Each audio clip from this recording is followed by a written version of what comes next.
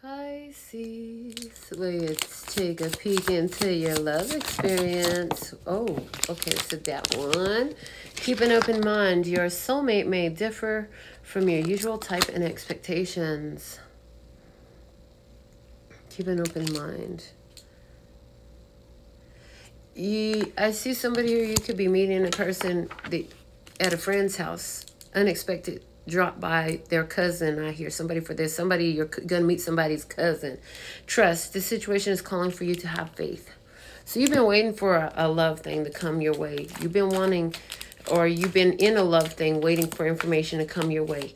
For somebody who's been in a relationship and you've been trusting somebody, and another person has come in and told you about your person messing around. They're saying keep an open mind, because I feel like there's an energy of sabotage. Somebody trying to sabotage. Let me see. Oh, but there is a deception here. What the heck?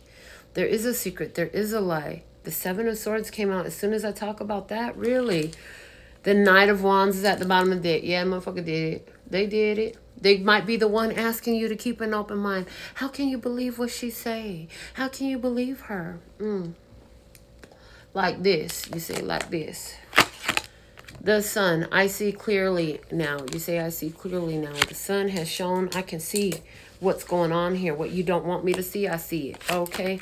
On the other side of the table, we have the King of Pentacles, Taurus, Virgo, Capricorn energy. Over here, this is possible Leo energy. You might have any of these in your placement in your birth chart. In your sun, moon, rising, north node, Venus. Or you could be a cross watcher. This experience, the Seven of Swords, when somebody found out about a deception, they just cut loose and let go, and somebody else want to return. This sun energy over here. Ten of Pentacles. Oh, that wraps it up. Okay. I had some emotions involved with this. I had some emotions involved, but with the Six of Swords here, I know I'm going to have to just go ahead and take those hard emotions, process them, and move on, because this situation, it's a wrap. I hear it's a wrap.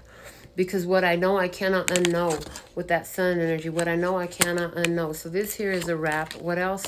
Yeah, see? It's a wrap. The Ten of Wands. I got enough to carry already. I don't need to carry no more. I don't need another lesson.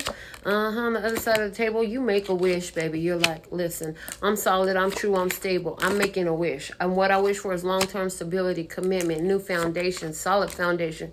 With somebody who could really stand up and be my emperor in my life. If you can't really do that, you could take this old little non-committal shit and take it somewhere else with all its pain and strife. Okay, let me see what's the guidance for you, Pisces.